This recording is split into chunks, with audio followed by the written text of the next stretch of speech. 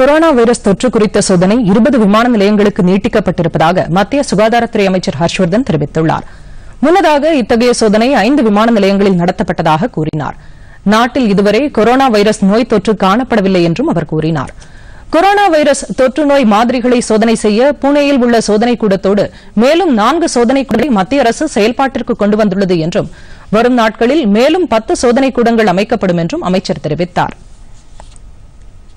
சீனாவின் ஹுபே மாகாணத்தில் corona virus பாதிப்பு ஏற்பட்டுள்ள நிலையில் அங்கு வசிக்கும் இந்தியர்களை அழைத்து வருவதற்கான பணிகளை மத்திய அரசு தொடங்கியுள்ளது.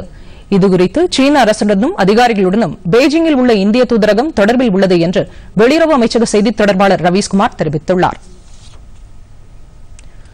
கொரோனா வைரஸ் நோய் தொற்றினை கட்டுப்படுத்த சீனாவுக்கு தேவையான அனைத்து உதவிகளும் செய்யப்படும் என்று உலக சுகாதார நிறுவனம் உறுதியளித்துள்ளது. சீனாவில் 100க்கும் அதிகமானோர் உயிரிழந்துள்ள நிலையில் இந்த நோய் தொற்று குறித்து அச்சப்பட தேவையில்லை என்று கூறிய இந்நிறுவனத்தின் தலைவர் டெட்ரோஸ் அடமான் சர்வதேச சமுதாயம் அமைதி காத்து பிரச்சினையை எதிர்கொள்ள வேண்டும் என்று கூறினார்.